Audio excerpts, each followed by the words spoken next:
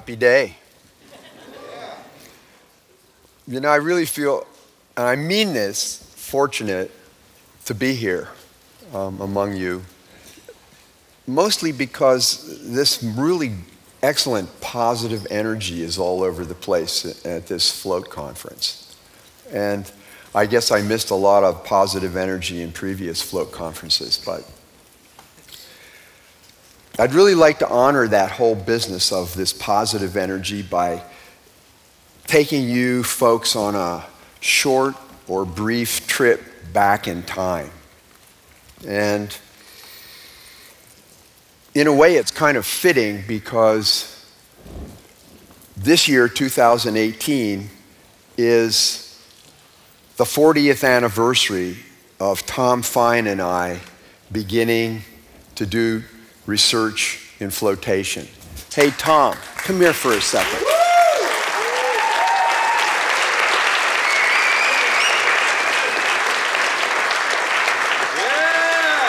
Hey. We even dressed for the occasion.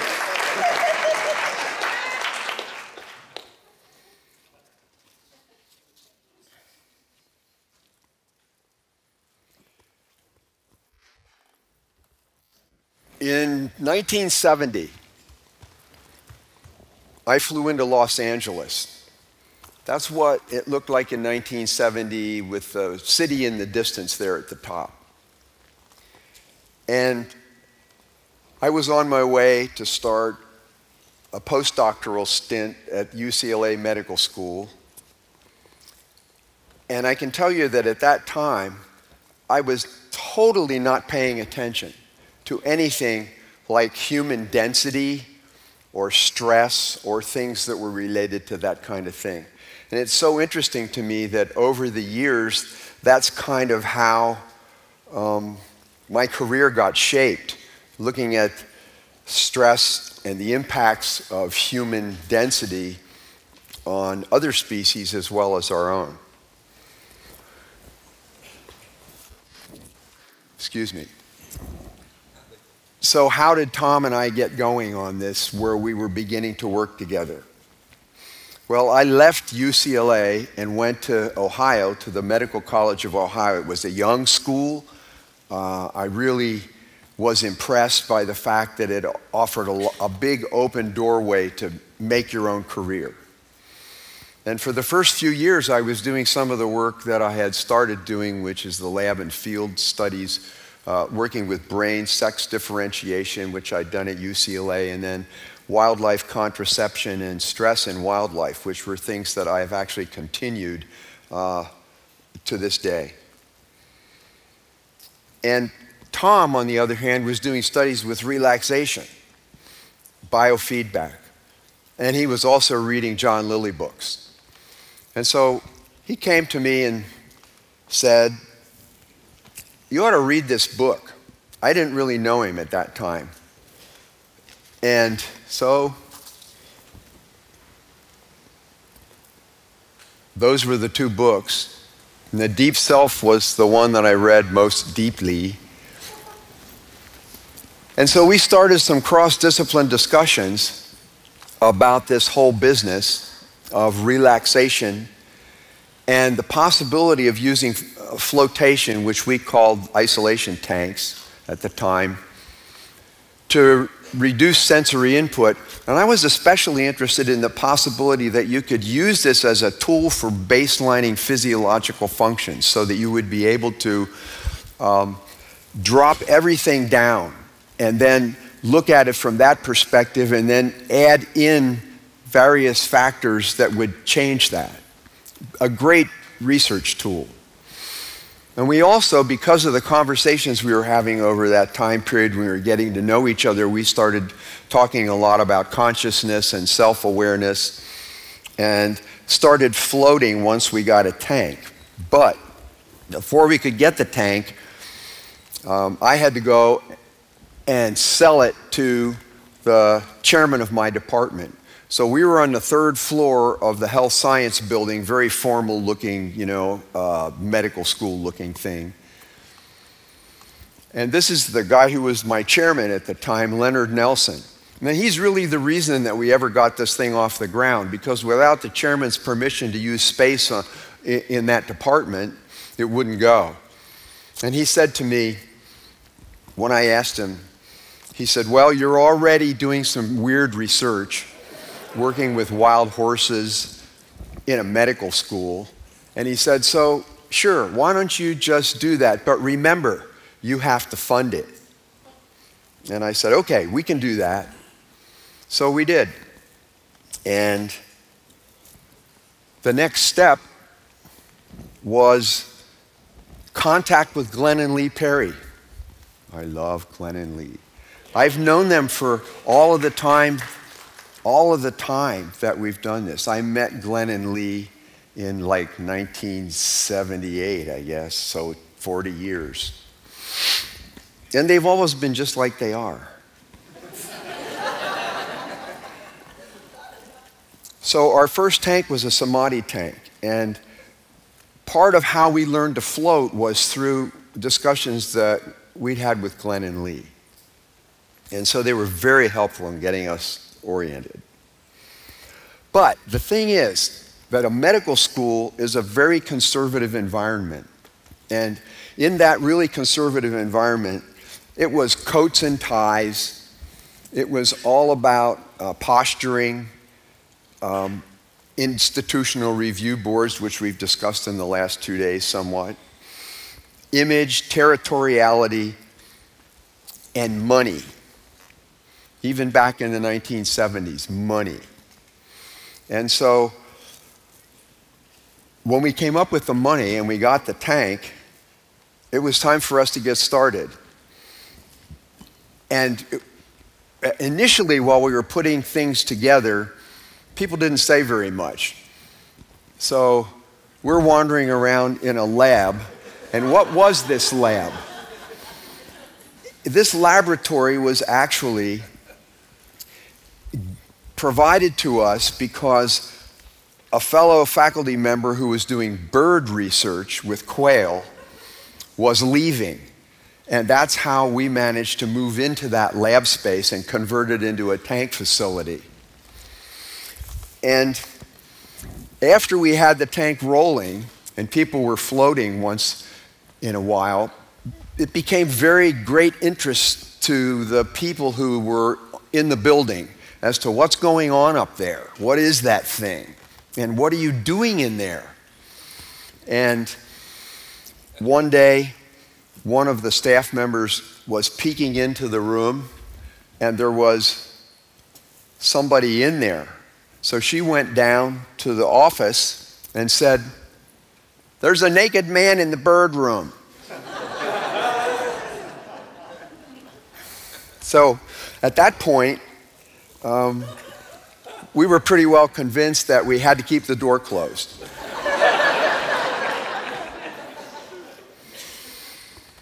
We were trying to be open-minded about this, you know, but it didn't work that way. So we had some fun while we were doing. That's Tom basically taking a break on 1,000 pounds of Epsom salts. And the next thing that we had to do was to set up the lab. So all this stuff that you see is the process of setting it up. And this was late in 1978. And we didn't really start doing any significant experiments until early 1979. So we needed a shower, and I know that's not very fancy, but that's what it was. And we needed a place to take your clothes off and put them back on. And again, not fancy. And we had to have data collection system for electronics. And that is really an Apple IIe computer up there, and a deck writer, the keyboard down in the left front, was originally connected to a PDP-12 computer. Do you know what a PDP-12 looked like? It was a big tower, and it had reel-to-reel tapes that were this big around. And that's how computers were working back then. So you can see we had a lot of stuff to deal with in order to get this thing rolling. It was, by these standards today, incredibly primitive. That's Tom floating. That's me taking blood pressure of a subject immediately after the float, and we had them put their arm out of the side of the tank, and so we had cut a hole in the side of the tank, and then we put a plug in there so that while they're floating, there was no light. And then we'd pull the plug out and the arm would come out. It was very remote looking, you know. So we had 3 tanks during the time we were working. We had the Samadhi tank, then we had a float to relax tank, and then we had a floatarium. And this picture is just simply showing you how crude the EEG work we were doing was. You remember what was going on yesterday with the discussion of, yeah. So it was basically that was what we were doing with the electrodes that were connected to the person and while they're floating. Oh, I got a better one in a minute, you'll see.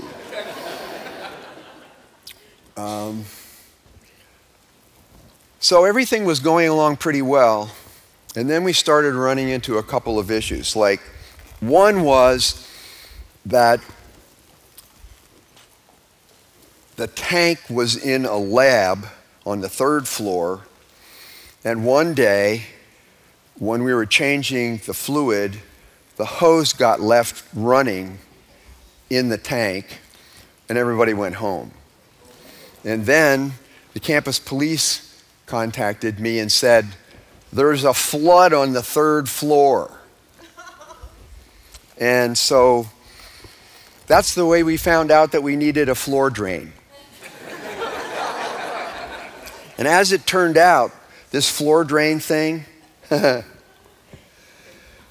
flood went from the 3rd floor down into the 2nd floor, and below our lab was a computer center. Even though it was ancient computers, it still didn't like magnesium sulfate. So we had stalactites of magnesium sulfate hanging from the ceiling in this computer lab. And Tom and I were looking at each other, so what should we do? Close the door. You know, that was a solution, right? But then we started thinking about it, and eventually we knew that they were going to go in there. So we went in and we tried to clean it up. But it was impossible, you know. We knocked the stalactites off the ceiling, and we were able to get a lot of the salt that was all over the surface of the computers wiped off, but it still looked terrible. And so the next day, I'm in front of the tank room, and down the hall comes the chairman of the Department of Pharmacology, Dr. Ascari, and he's not in a good mood. He said, as he approached me, he looks at me and he goes, he's Egyptian, "We cannot have this happening." So he went back and tried to get the tank thrown out of the building. But my chairman, Leonard Nelson, came to the rescue, and he said, look, we can just cover the cost of getting this fixed up, and we'll put a drain in the floor. So that's how we got a floor drain. Now, the next thing on this list is that we were beginning to move into a whole realm of possibilities, what we could actually do in terms of where should we start, what should we do. And we knew about the old stress style approach to being in water and sensory deprivation, actually, on the left there. But we were interested in lowering stress and also in exploring the inner self, using something that looked more like what was in the upper right. And so at the beginning, we said we should start out simple. So we started out by taking blood pressure and heart rate, because you can do those things before and after a float, and it's pretty quick, it's pretty easy, it's not messy. And at the time when we were beginning this in 1980, we were just calling this a tank. That was it. It was an isolation tank. But In 1980, Peter Sudfeld in Canada and Rod Borey in New York had been discussing a name for this whole thing, what we were going to be doing. And they decided that restricted environmental stimulation therapy might be good. So even from the beginning, they were thinking therapy, and we were thinking therapy from the beginning. Because we were in a medical school. Repeated floating was really the key. We learned over time that it took a while for people to accommodate, the subjects to accommodate to it.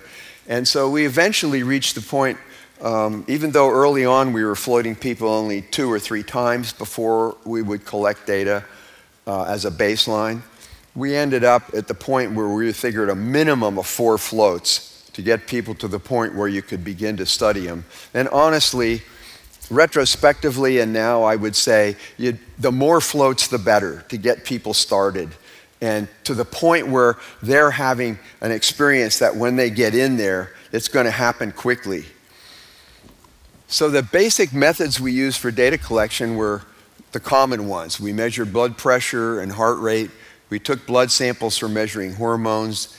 We also measured hormones in saliva and urine. We did EEGs, these really crude ones. We used self-report scales and subjective comments. And we worked and tailored each one for whatever study we were doing. And the endpoints we were measuring were pretty straightforward also. Blood pressure and heart rate. As far as the hormones went, we focused on hormones of the adrenal stress axis, which have been already discussed, so I don't go into those details right now. Cortisol and aldosterone, mostly cortisol, and then epinephrine and norepinephrine, and ACTH, which is the pituitary hormone that stimulates the adrenal cortex to make the cortisol. We also looked at a non-stress axis hormone, luteinizing hormone, which is in the reproductive system coming from the pituitary. And we also looked at endorphins. We looked a little bit at immune function, but it was in the crudest fashion, not like MC Flux presented yesterday. This was very crude. We were measuring salivary IgA, which is a very crude measure of immune function. But it can give you some information. And we also looked in the arthritis studies that we did, we looked at 2 other measures of immune function, which I can talk about briefly. But finally, interoceptive information, which is what's the individual experiencing and their sense of well-being, but also what input is coming into them, that they are aware of. So we did pain rating scales and self-reports regarding self-awareness. In the clinical area, which we moved into eventually, much later as we had been doing these early studies, it took us about 10 years to get through them. We looked at arthritis and several measures there, and the 2 ESR, which is erythrocyte sedimentation rate, and CRP, which is C-reactive protein. Those are both, again, crude measures of immune function. And we also looked at pain that was unrelated to arthritis, headache, back and shoulder pain, and we used pain logs, rating scales there, and rating scales for the relaxation response as well.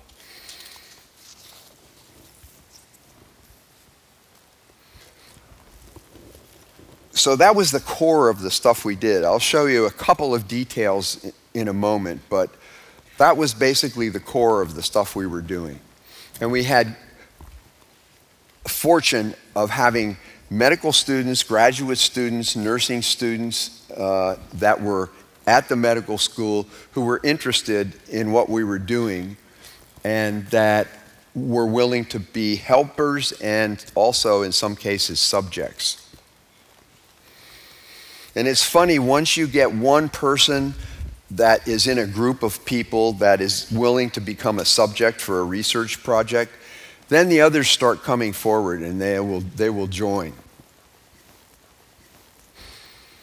So before I proceed into any details about the work we did with cortisol, I just wanted to mention that we have this neuroendocrine substrate for physiological self-regulation, and it includes the brain, the base of the brain where the hypothalamus is, and the pituitary gland that's connected to it, and which is directed by the hypothalamus, and then the limbic system, which really facilitates the communication between all of those areas and the cortex. If you look at it diagrammatically in the crudest form,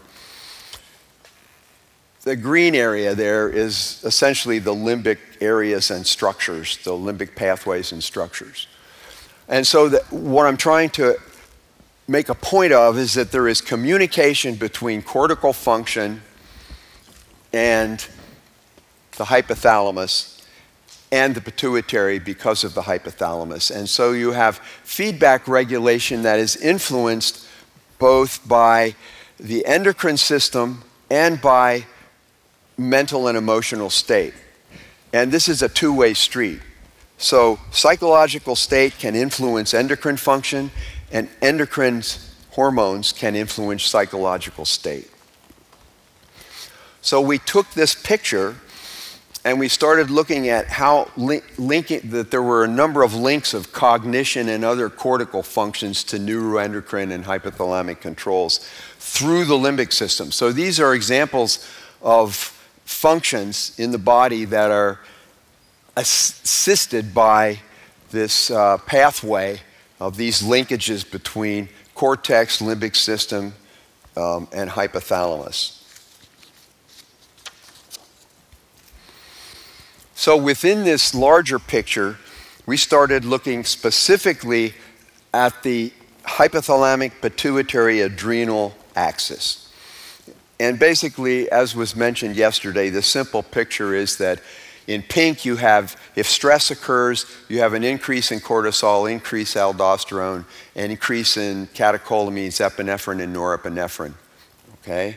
And if you have a relaxation response, it goes the other way. And that was the tenet that we worked with when we did the first set of studies. And this is the graph that I think puts all of the subject of relaxation and flotation in terms of the endocrine system into perspective. So this was a study we did, published study, peer-reviewed journal, of plasma cortisol levels in subjects that had experienced a baseline, several sessions, then a treatment period of several sessions, and then a follow-up period without sessions. And what was really clear here, if you compare the non-rest condition, which is just reclining on a recliner in a dimly lit room, to the rest environment, which was floating in the tank, you can see that not only do the absolute numbers change and remain lower with the tank, but you see that those dots there represent the variation around the mean, and so it means that this was the beginning of our awareness that there may be an effect in the regulatory process of decreasing the variation around the mean associated with flotation, with repeated flotation, and the fact that it was sustained. So another thing we looked at was comparing biofeedback as a tool for relaxation with rest. And in all cases where we were measuring hormones, we found that rest was more effective at reducing hormone levels than biofeedback. Another thing that we found that was critical for us was that repeated flotation led to a decrease in the variability of cortisol around the mean. And not only, since you're decreasing the amount of the hormone that's present on average, you have to take into account that that could decrease the variability around the mean. So we calculated the coefficient of variation, the bottom line there, and it was still very significant in the rest, but not in a non-rest condition. So that was for us a pretty powerful measurement. We began then looking at the idea of the possibility that there was some process in regulation or feedback regulation of hormonal systems, at least the cortisol feedback loop, that was affected by flotation. And we got pretty curious about this. I went and spent about a month at Yale University with an investigator named Gary Schwartz, who was a person who had done a lot of the original work on a subject called dysregulation, which is where feedback loops go into a state of disarray, and that one of the goals of relaxation training is to help those feedback loops come back to normal. And as part of that time I spent with Gary Schwartz, we began to develop, Tom and I began to develop a basic theory about this process, or a hypothesis about how this could be related. So in order to, before I go into that in a little bit, I want to talk about how we got blood samples from subjects that were in the tank while they were floating. So one of the things that is, if you look at the upper diagram, we tried having the subject put their arm out, and we had an indwelling line in the back of their hand, okay? It was just too clumsy. I mean, part of their body sticking out of the tank. It's not a really normal float, you know. And so we went to the bottom diagram, which was putting their hand on a floating pad in the tank and then putting the line in on the back of their hand. Interestingly, once they got into this, and we were taking repeated floats and samples, they adapted pretty readily. I mean, they said they were having normal floats. They really got into outer space, etc. So it was effective. The reason we had to do it this way is because those two hormones, epinephrine and norepinephrine, in the stress system, stress response system, have a very short half-life, about 90 seconds to 2 minutes. And so by the time you could put a person in the tank, float them, and then take them out after the float, you wouldn't be able to tell what had happened. So this was why we went that direction. Next thing was what we felt that these studies showed over the period of years that we were doing it. So we found positive effects on the physiology, in other words, physiology down, decreased blood pressure and heart rate, decreased stress-related hormones, decreased variability in cortisol regulation, and improved immunity. We also found improved sense of well-being, improved task performance, decreased pain levels in patients. That was universal. Decreased pain and improved function in arthritis patients, and greater efficacy than other stress reduction techniques. So that's basically what we found during that time we were working.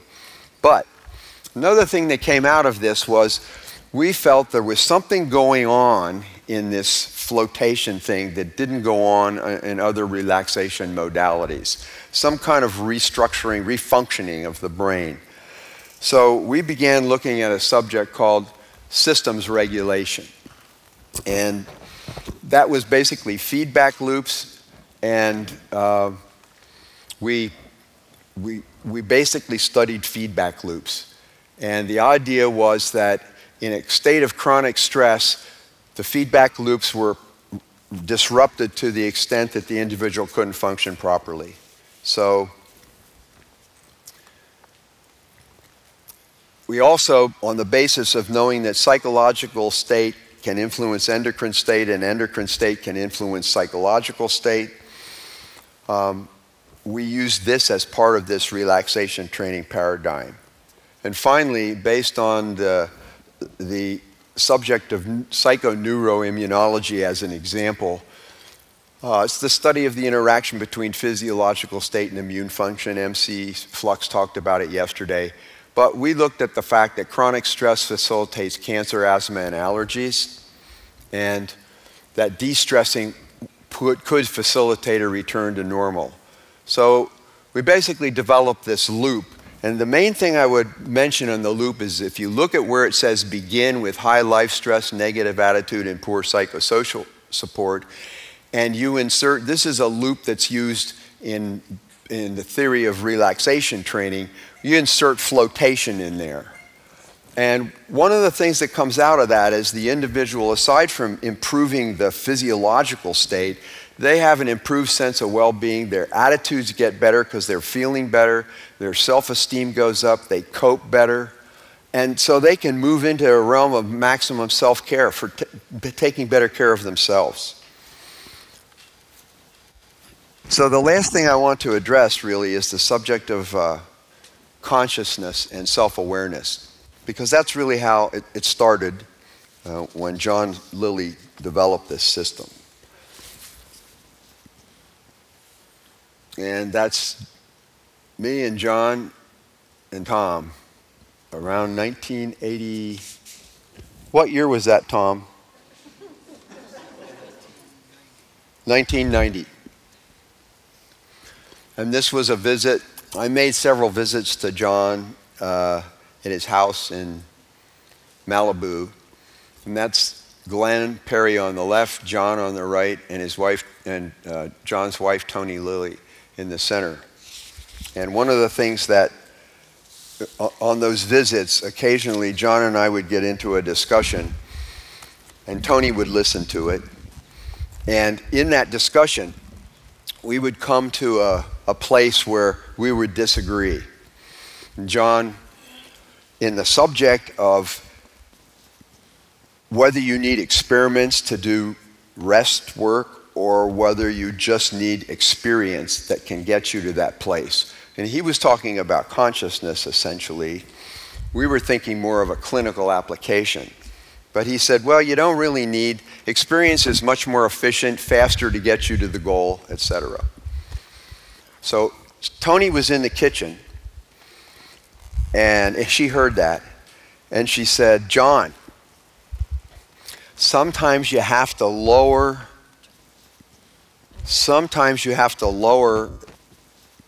a rope or a line from that helicopter you're in so that the average person can sort this out. And John just sat there, and he kind of had a smile, but he didn't say anything else. So the last thing I want to address is that this subject of attention. I think attention's a very important subject, and that's a lot of what the tank is about. So Albert Einstein said, the whole of science is nothing more than a refinement of everyday thinking.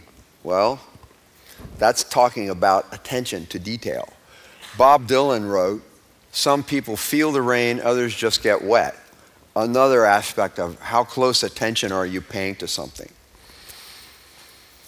Look at this image. What do you see? Well, there's somebody hanging from an opening.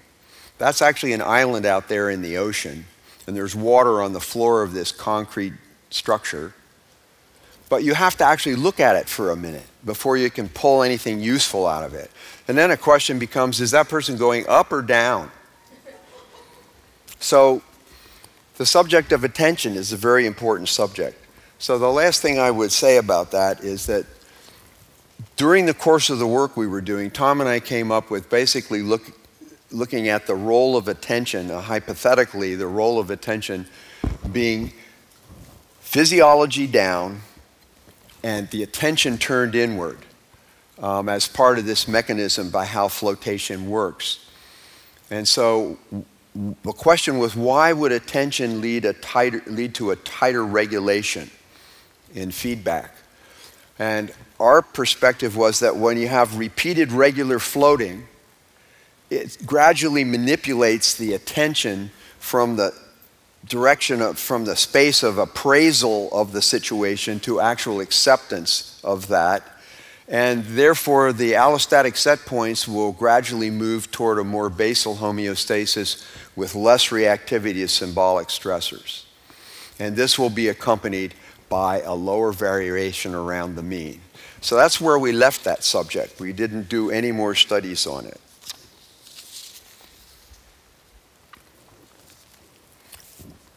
So I want to move back to the future now. And to sew this up, looking at these 6 international rest conferences that occurred between 1983 and 1997, these conferences and the proceedings that were published from these conferences have certainly served as some core material for the science, the theory, and the applications related to rest. So I prepared several float tune quotes. Albert Einstein,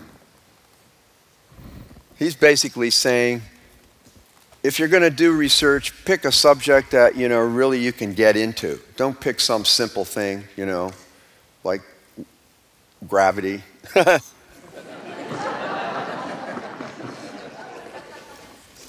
So we think that flotation is complex. So it's not the thinnest part of the board where we're drilling, but it is complex. That doesn't mean it doesn't deserve a lot of attention. Regarding the theory part, well, John Lilly said regarding consciousness, in the realm of consciousness, you can program yourself to move into any space you know exists if you use discipline and concentration. And I think that subject of discipline and concentration are important in that regard. And then finally, regarding application, Lee Perry said, and this was back in 1983, the pre- and post-session float center procedures are important. She said, we can present the floater with the idea that how they use the floating experience is up to them. And she basically said that this morning. And we can help them integrate it after. So in terms of float centers and people coming in and floating, I think that message is really important. The experience that the person has before they go in there and after they come out is probably about as important as the experience they have inside. The last thing I wanted to say, this is a drawing that was done by my daughter when she was 10 years old. And one of the things I really liked about it was that it was unfettered. It didn't have anything saying what it needed to look like. It was a face. And that was her goal. But all of the other stuff just came out of her mind. And so what that means to me is that I think one of the things that floating can really provide is that kind of unfettered reality for us. And therefore, I feel very strongly that the subject of consciousness and awareness of self and the getting tuned into your own self is so critical. And part of that is the process of becoming free inside there. And I think child mind has that freedom. And as we grow and become older and more mature and go through the things that life offers or doesn't, that's when we get restricted. So I think flotation offers that possibility and to be unfettered. Thanks very much.